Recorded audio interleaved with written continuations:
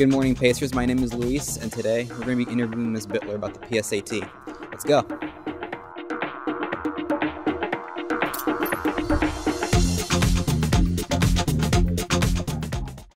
And I'm here with Ms. Bittler. And can you tell me why is it important to take the PSAT? So the PSAT is the practice version of the SAT, which all students need to take in order to go to a four-year university. It's also a good way for you to check on how your skills are and help you prepare for college. And can you clarify on the rules that are, given to you when you take it? Yes, so there's a few things that students need to be aware of. One is cell phones are not allowed.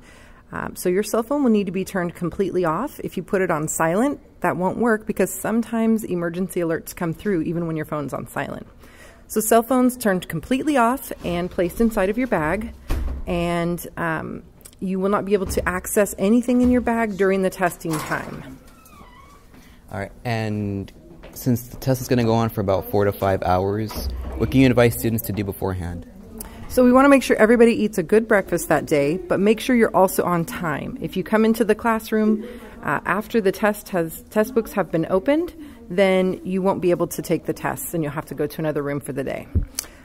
We also recommend that you bring a snack. If you do bring a snack, then the teacher will have you place the snack on a table when you come into the room, and you'll be able to eat that snack during any short breaks that are during the test.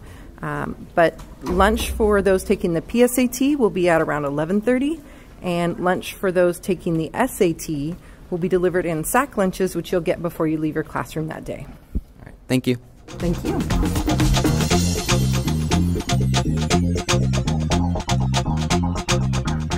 We just got done interviewing Ms. Bittler about the PSAT. Good luck, Pacers.